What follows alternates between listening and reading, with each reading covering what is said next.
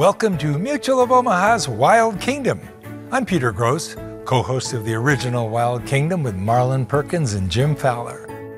In the early days of filming wildlife, as you'll see tonight, researchers had to capture animals in order to observe and learn from them. But that's no longer the case today. Modern technologies such as drones and satellite tracking offer new ways to study animals in their natural habitat with less intrusion, free from human touch.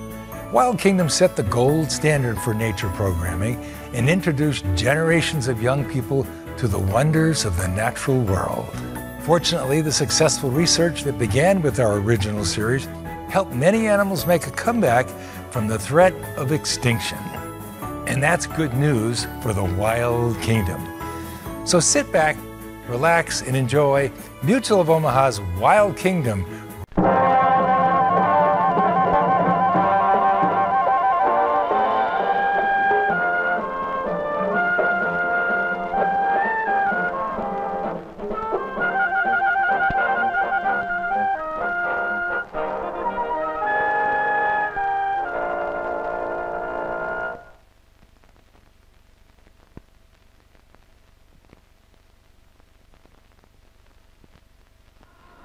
Hello, welcome to Mutual of Omaha's Wild Kingdom. We're in the beautiful birdhouse of the St. Louis Zoo. This is an open flight cage where the birds are not confined but are free to fly about the building as they wish. One who spends more time out of the cage than in is a tame and friendly toucan named Growler, who just loves grapes. Another bird who loves grapes, too, and takes them on the fly is a cock of the rock.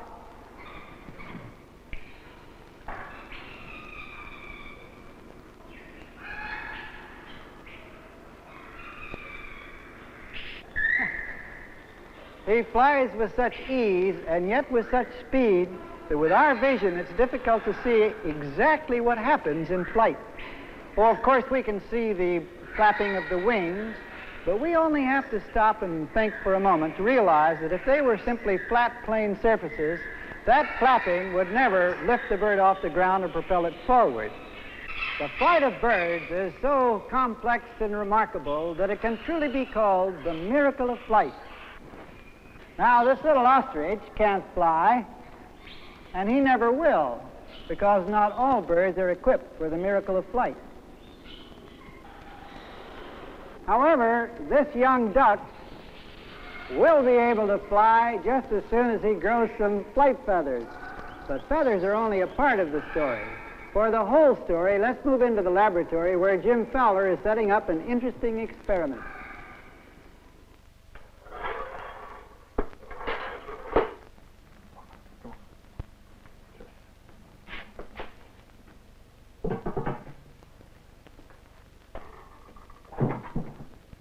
All set, Jim? I think so. This African martial eagle, as you can see, weighs 8.5 pounds. But look at the scale when you turn the fan on.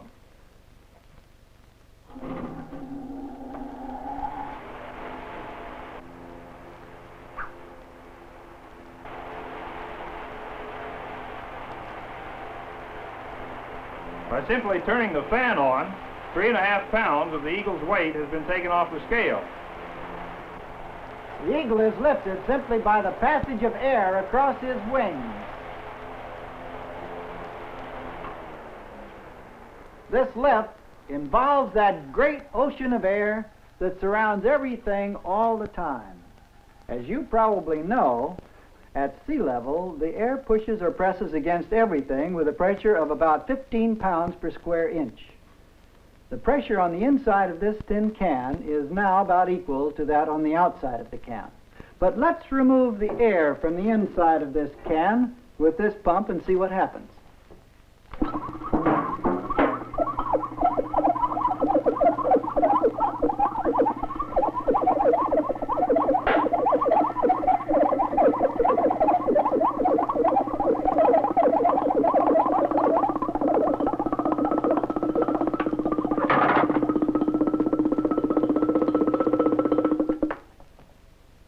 The outside air pressed on all sides of this can and crushed it because the outside air pressure was greater than the pressure on the inside of the can.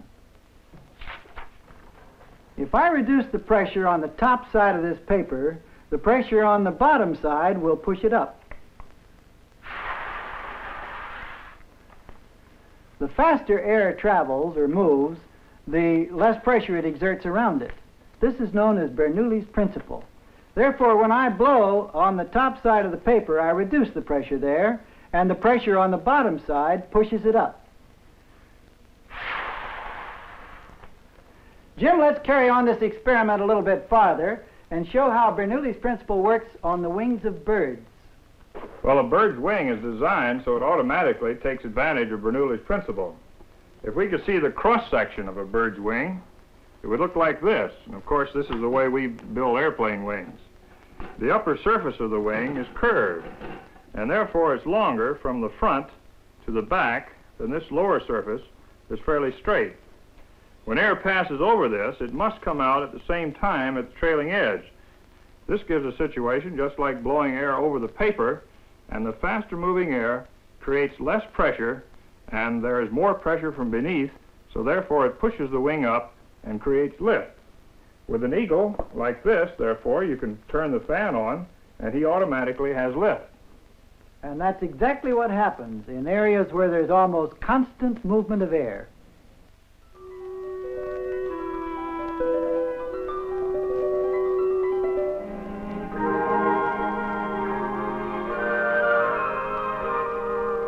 Observe the virtually effortless flight of these birds as they circle, soar, and glide. These are albatrosses. Their wings are long and thin, giving them great lift. In areas where there is much sunshine, the air above the earth is warmed and rises.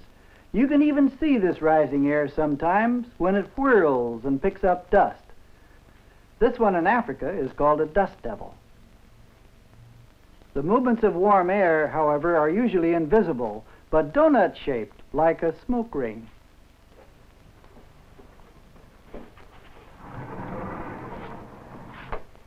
This is a device for making smoke rings.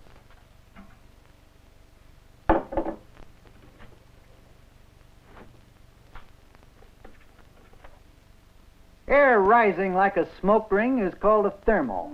Soaring birds find the insides of these rising rings of air and soar around in them for hours without even flapping their wings.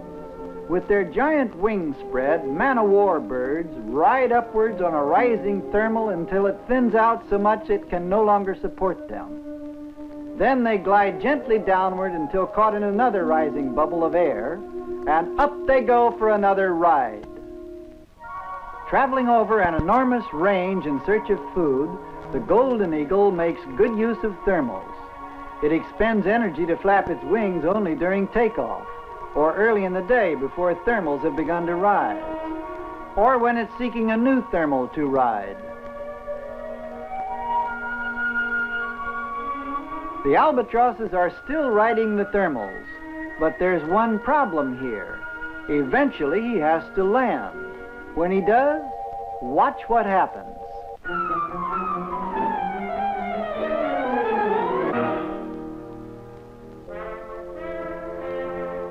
Now you know why the black-footed albatross is also called the goonie bird. The goonie has become so dependent on thermal soaring that it's lost some of the skills of powered flight.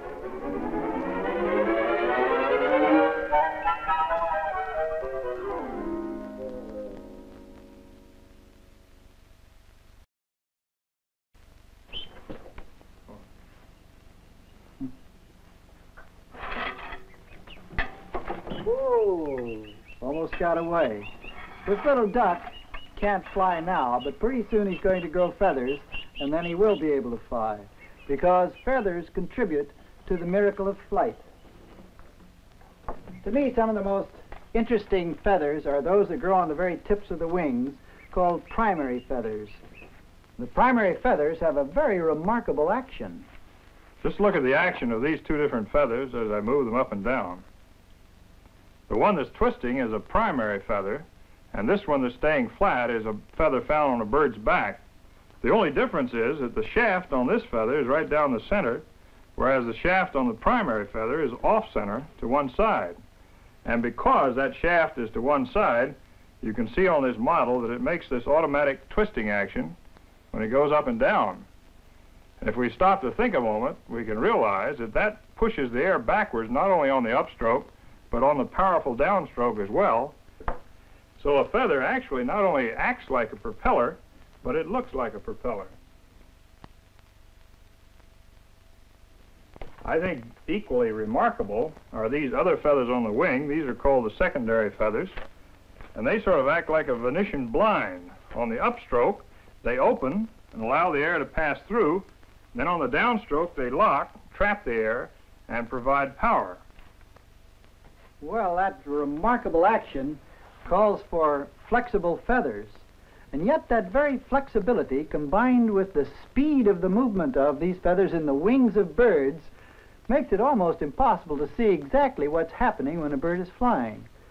So in order to further study this question, Jim and I flew his Marshall Eagle and photographed it with a slow-motion camera.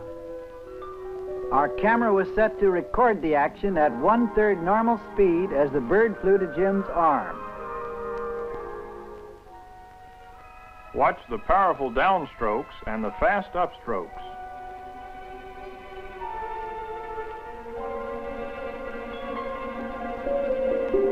To get a still better picture, we used a super slow-motion camera to capture the flight of a golden eagle at 1/6 its normal speed. Here you see how the primary feathers twist and turn and force the air backward on both the downstroke and the upstroke.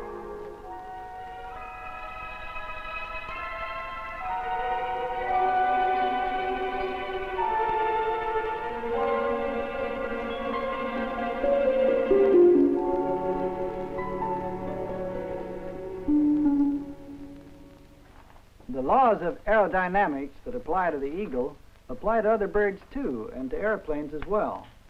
When men design planes, they design wings of various shapes according to the kind of flying required of the plane, from one as complicated as a helicopter to one as simple as a glider. When man needed a plane to carry heavy loads long distances, he designed one with long wings and broad wings, very similar to those of a condor. When he needed a plane to take off very rapidly from a carrier, he designed wings that were short and broad, very similar to the wings of a pheasant. For great speed, the wings are streamlined like those of swallows and swifts. For gliding and soaring, the wings are long and thin, like those of an albatross. Like airplanes, the wings in nature are designed for specific uses. The wings of the bald eagle are structured both for soaring and for power. The wings are motionless as the eagle soars above the water. Watch his great maneuverability as he dives for a fish.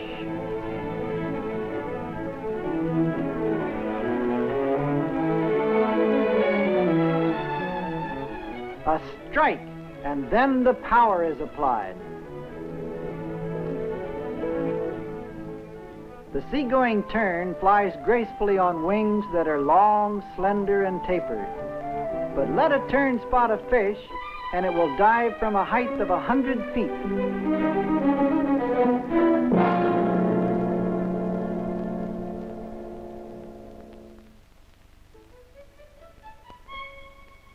Pelicans, too, are great divers. Setting their long, broad, slotted wings at the proper angle, they plummet into the water after food.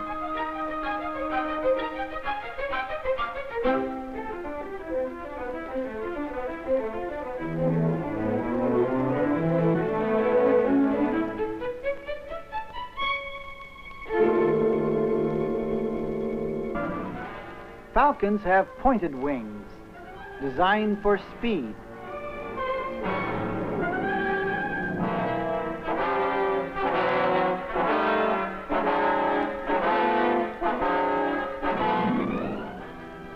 They dive at speeds up to 180 miles an hour.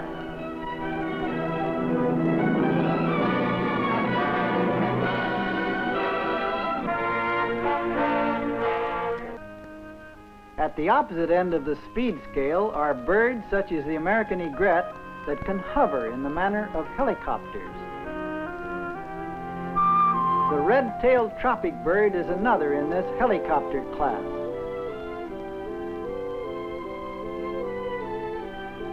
Yes, it can even fly backwards.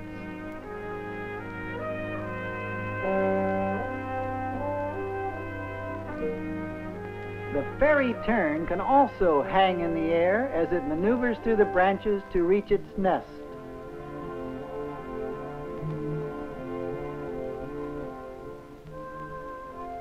The great man-o'-war bird can hover as well as it can glide.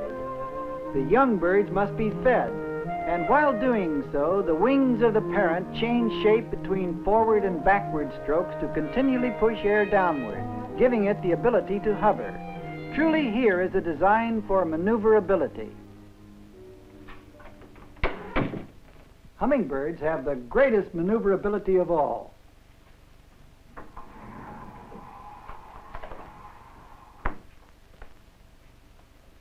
Their wings beat 60 to 70 times per second and actually pivot at the shoulder while in flight, making it possible for them to fly forwards, backwards, up or down.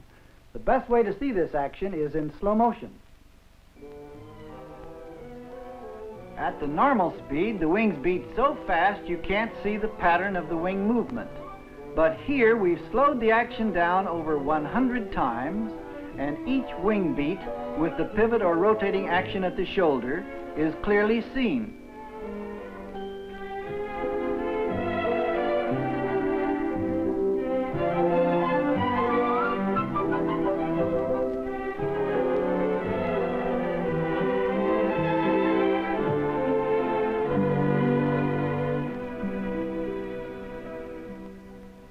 Watching a hummingbird, you're tempted not to believe your own eyes. But it's no illusion. Its maneuverability is just amazing. Hummingbirds are the smallest birds. The largest flying bird alive today is the Andean condor. You can certainly see with these two that there's a big variation in the way birds are designed for flight. They all have one thing in common, and that is the problem of getting from the ground to the air and then back to the ground again. And just like an airplane, the most dangerous moment of their life is when they take off or when they land. I think the condor is a good example of that. We took this one into an open field and filmed its getting into flight. Normally a condor chooses to land and take off from a cliff rather than from open ground like this. When it does take off from the ground, it takes advantage of the prevailing wind to give it lift, just as airplanes do. Since the bird wasn't trained, we held it on an exercise rope with plenty of slack for it to take off. The condor's wings are so large that it can't flap them without striking the ground. So it runs along the ground and creates air movement over the wings to give it the lift it needs. If the air on the ground is still, the condor may not be able to get off. Using this knowledge, South American Indians catch condors by placing bait in a still valley, so that when the bird lands, it can't escape without a breeze to help it up.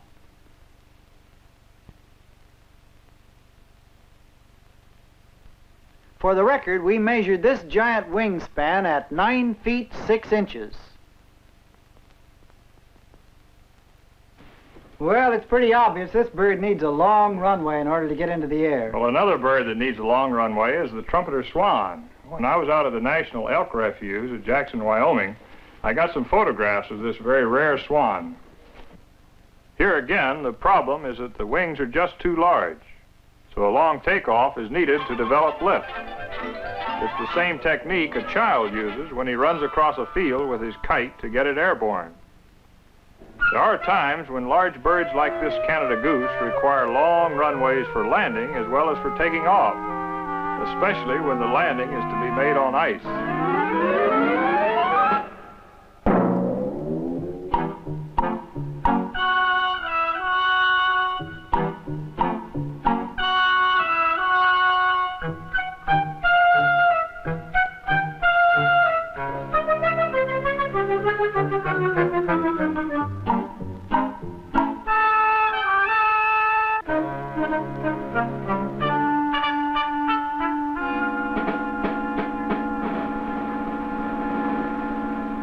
Look out for his beak, Jim. He can bite. He sure can. Well, these goonies are also very easily grounded, but it's because they have such big bodies and very thin wings. This is a wild one that's just been brought over from Midway by the University of Minnesota Natural History Museum. And he's not going to be able to fly here because there's no air currents in the room. And he actually is grounded on the table. Even with those strong winds on Midway, young goonie birds have a difficult time taking off. All right, kiddies, today we're going to learn how to fly. First, a few conditioning exercises. Let's limber up those wing muscles.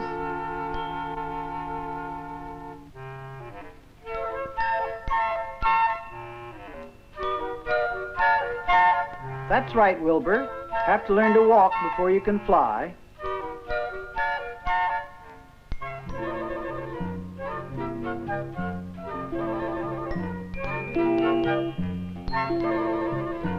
Not that way, Orville. You're a bird, not a kangaroo. That's the way, Wilbur. Run into the wind. Keep running. What's the matter? Oh, no wind. Hey, not that way. You're in the parking lot. Now you've got the idea.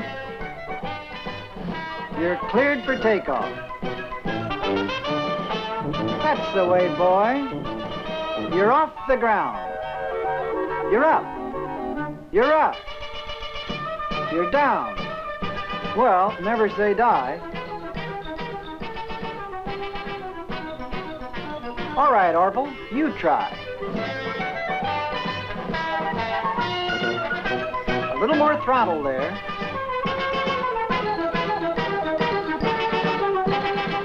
Give it a little more flap. Okay, son, you're checked out to solo. All right, now, do you know how to land?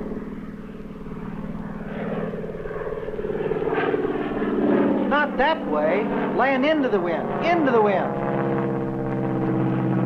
Where'd he go?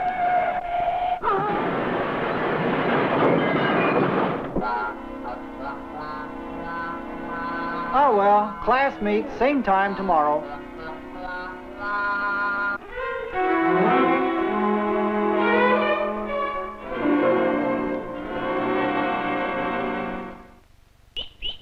This goonie bird is one of the world's greatest soaring birds. And in a few weeks, this little duck will join its millions of relatives and take to the air. Its flight will be instinctive. You know, men have always looked at birds and envied them. The greatest minds for many ages failed to duplicate their miracle of flight. And it's only been in this very century that men have moved from their earthbound environment into the domain of the birds, into the upper levels of the wild kingdom.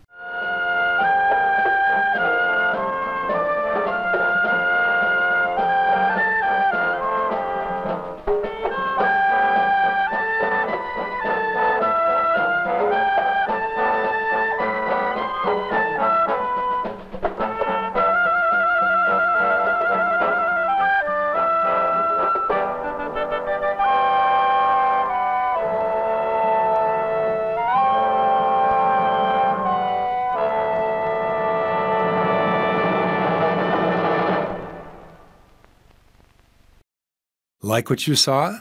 Follow us on Facebook, Instagram, and YouTube for more exclusive content. And visit our website at wildkingdom.com.